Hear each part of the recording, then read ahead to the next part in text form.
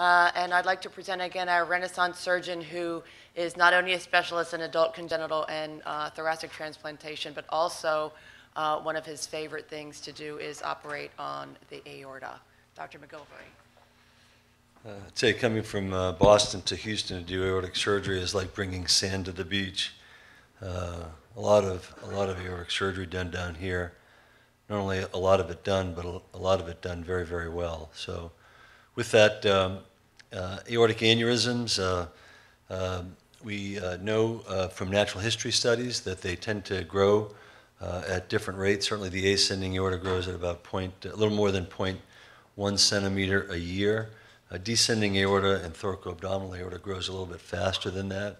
I mean, imaging has been an incredible change in the course of my medical career.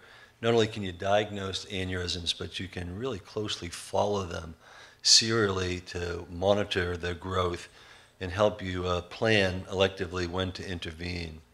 There are some inflection points that, generally speaking, the risk of rupture or dissection tends to go along with the size. It's unusual when you get below the size of 5 centimeters, but that risk goes up a little bit. And certainly once you get above 6 centimeters in the ascending, it goes up significantly. That being said, size is really a pretty gross tool to decide the risk of rupture or dissection. There's more work being done now on 4D imaging to help us understand when we should intervene in some patients. Patients, as you know, rupture at smaller sizes, and some patients can have pretty big aneurysms that didn't rupture, obviously, in the meantime. But generally speaking, the bigger the aneurysm gets, the more risk there is of trouble, of dissection, rupture, and death. So once you get above 6 centimeters, the yearly rate of rupture is about 16%. It's a little bit skewed because we obviously don't let people get bigger aneurysms. Our natural history studies are a little bit skewed. The guidelines would say that in the absence of a connective tissue disease, you should intervene when the aorta is 5.5 centimeters or greater, depending upon the connective tissue disease the patient has. And as we learn more and more, most of these patients that develop aneurysms probably do have some kind of unnamed connective tissue disease. But for those named diseases, certainly for Ehlers-Danlos or for Loeys-Dietz, we recommend replacing the ascending aorta to a smaller size than 5.5 centimeters. Aortic dissection, the most common catastrophe of the human aorta, has an incidence of about 3 per 100,000 per year. It's a life-threatening condition, and the mortality goes up with every hour. So survival of the patient is very dependent upon a prompt diagnosis and prompt therapy. It can be, even though these patients have classic signs often, they sometimes don't, and a delay in diagnosis is associated with an increase in mortality. There are several different classification systems. Here in Houston, we still use the DeBakey classification. Type 1, ascending aorta arch and descending aorta. Type 2, just the ascending aorta, not the descending aorta. Type 3, just the descending aorta. The Stanford classification is pretty simple. If it involves the ascending aorta, it's a type A. If it doesn't involve the ascending aorta, it's a type B. The breakdown is about 2/3 roughly of dissections are type A dissections, and a little more than 1/3 are type B dissections. The classic presentation is terrible, tearing, ripping, awful chest pain. You talk to the patients and you almost think they're histrionic, and you look at them, they look like they're generally in terrible pain. And it's different from ischemic heart pain.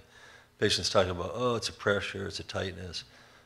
It's very different. But about 15% of patients don't have any pain, and they can present with a number of other different findings. CT or TEE are the two most common ways that these dissections are diagnosed. They have a very high sensitivity and specificity rate. The initial management, the ABCs, get invasive hemodynamic monitoring in them as soon as you can and start anti-impulse therapy. That's anti-impulse therapy, not antihypertensive therapy. The rookie move is to start them on vasodilators, nitrates, and that can increase the shear forces in their aorta and increase rather than decrease the risk of extension or rupture. So beta blockers, calcium channel blockers. You do want to be aware that in patients who have aortic regurgitation, and that's a significant number of patients with type A dissections, that giving beta blockade can slow the heart rate down and make that aortic regurgitation more significant. The treatment for acute type A dissections is surgery. It's surgery as soon as possible. As I used to tell my residents, you want to think of a type A dissection as holding a hand grenade in your hand with the pin pulled out. You don't have a lot of time. And a patient that can look very stable can become dead very quickly. Type B dissections are treated with some kind of intervention, at least for right now. Uncomplicated type B dissections, and we'll get into what that means a little bit, best medical management. This is from the IRAD database, looking at the mortality rate for type A dissections. It goes high very fast, very early. So again, the treatment for that is surgery. The goal of treatment, generally speaking, for acute type A dissections is to keep the patient from dying. It's not to resect the entire dissection. It's not to reestablish flow it's not to resect the entire dissection. Most of the problems that will cause death of the patient can be managed by replacing the ascending aorta. That includes the most commonplace patients will rupture is in the ascending aorta, causing either exsanguination or tamponade. Aortic insufficiency is a very common cause of death in these patients, and that can be corrected by replacing the ascending aorta. And by reestablishing flow in the true lumen, you can treat a lot of the malperfusion syndromes. Even in patients that are promptly operated on, if you look at the IRAD database, still the operative mortality rate's about 20%. Part of that has to do with most dissections are taken care of at places that don't see a lot of them. If you look at results from busier centers, the rates are somewhere in the high single digits, but by the IRA database, it's about 20%. Approach to type A dissections through a sternotomy require cardiopulmonary bypass. The degree of hypothermia, we're moving away from profound hypothermia and even deep hypothermia to more moderate hypothermia. There's been some data to show that the outcomes may be a little bit better. Have gone from total circulatory arrest to some degree of cerebral perfusion, whether it be antegrade or retrograde cerebral perfusion. In doing that allows you to do an open distal anastomosis, which allows for a more precise and better anastomosis. Another thing that has been a trend is moving away from the femoral artery for the preferred site of cannulation to something more proximal, either the axillary or axillary subclavian artery or in the innominate artery. That allows you a peripheral site, but at the same time can give you access to antegrade cerebral perfusion if that's your preferred method. Retrograde cerebral perfusion, which was originally described for massive air embolism, has been used at some centers with very good success at increasing the amount of circulatory rest time for brain protection. That technically is blood is flowing up through the superior vena cava into the brain. Antegrade cerebral perfusion. This originally described was to directly cannulate all three of the arch vessels and have blood flow go antegrade up the arteries. Many of us, including me, generally we go and cannulate through a sidearm graft on the axillary artery. That gives you an uncluttered field, making either doing a extended hemiarch or a total arch replacement easier. What to do with the arch? As I said, I mean, there's a lot of people now reporting saying that you should do something to the arch at the time of the original dissection. And I think that depends on a lot of things. Certainly, I think you should have a stable patient that's hemodynamically stable and doesn't have some kind of malperfusion. An experienced team.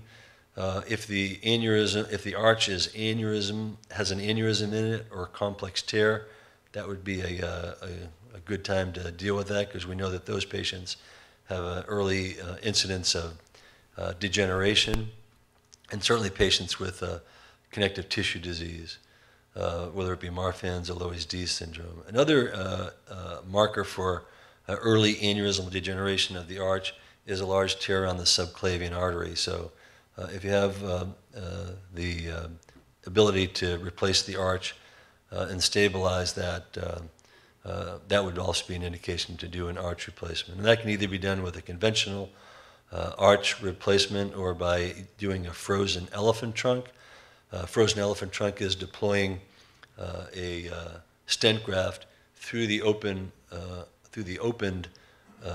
aortic arch and under direct vision deploying that, and then either leaving, in this case, the arch, or most of us would replace the arch and sew it right to the TEWAR. As for proximally, depending upon, I mean, most of the time you can do a supracoronary tube graft.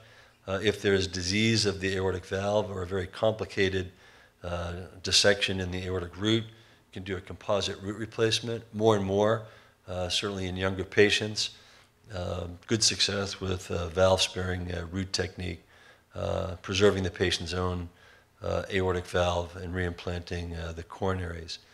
The mechanism of AI, even severe AI, there are several, and many of them can be stabilized with doing aortic surgery and leaving the native valve behind. Dilation of the sinotubular junction can cause incomplete coaptation of the cusps. The dissection can tear off a commissure that renders the valve incompetent, or you can even have prolapse of the septum across the aortic valve, causing aortic regurgitation. So at the time of surgery, inspect it, and even with severe aortic regurgitation, in the absence of native valve disease, you can usually spare the aortic valve. The root, even if the dissection extends into the root, oftentimes you don't need to replace that root. The group at Penn has shown, and many of us use, this neomedial technique by putting felt inside the dissected portion of the root, and the long-term outcomes of that for freedom of reoperation is actually quite good. Whether for aneurysmal disease or for dissection, valve-sparing aortic root replacement is a really elegant operation to take out aneurysms or dissections. This shows the mobilization of the aortic root, the aortic valve in the center. The coronaries have been mobilized off as buttons and get below the level of the aortic annulus into the left ventricular outflow tract. And then an appropriate sized graft can be telescoped over that to stabilize the ventricular aortic junction, and the aortic valve can be reimplanted into that graft, and the coronary artery is reimplanted. This is data from Emory in acute dissections, where they have a big experience with valve-sparing roots, have an excellent survival, and their freedom from aortic valve replacement is hard to beat. Over time, their reintervention rate is quite low. Type B dissections, I'd say our thinking on that has changed, at least my thinking on that has changed over the last 10 years. Unlike type A dissections, where surgery is the most important therapy, we learned early on that operating on type B dissections has a higher mortality than treating them medically. And so certainly open surgery or intervention is reserved for the complications of a type B dissection, and that best medical management continues to be the best treatment. What do I mean by complicated or uncomplicated? So about 3/4 of type B dissections are considered uncomplicated, meaning they have stable hemodynamics. They don't have any clinical malperfusion, and their pain can be well controlled with antihypertensive therapy. Complicated dissections, those are dissections that are leaking or about to rupture or have ruptured, have clinical malperfusion syndromes, or have rapid aneurysmal expansion. Refractory hypertension on 3, 4, or 5 drugs, or despite aggressive medical therapy, have persistent or uncontrolled pain. TEWAR has been a bit of a game changer in many ways, certainly for complicated dissection. The benefit is that it will close the entry tear and redirect flow through the true lumen, just like we do with an ascending dissection, and it can and does remodel the aorta, not only the ratio between the false and the true lumen, but actually the total size, and decrease the need for further interventions. The risk of a TEWAR, certainly early on in acute dissection, there is a risk of turning that type A dissection into a type B dissection into type A dissection. There is a risk of stroke and paralysis. And certainly patients that have dissections extending into their abdominal component, you can create new entry tears and accelerate the rate of aneurysmal degeneration in the abdomen.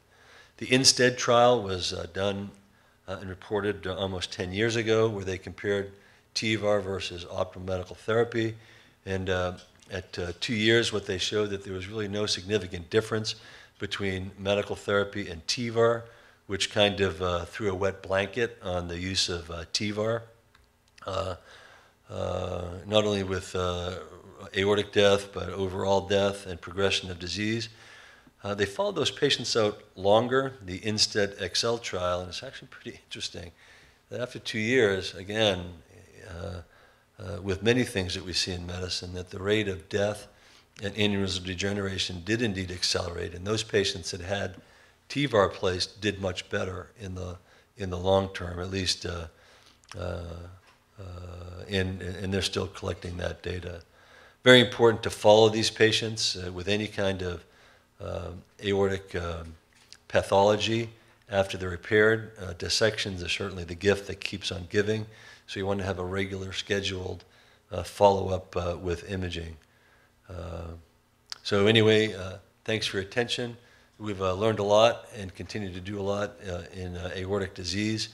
It is as Dr. Scheinbein pointed out, it is a team sport, and you can take patients with terrible problems and get them better. Thanks very much.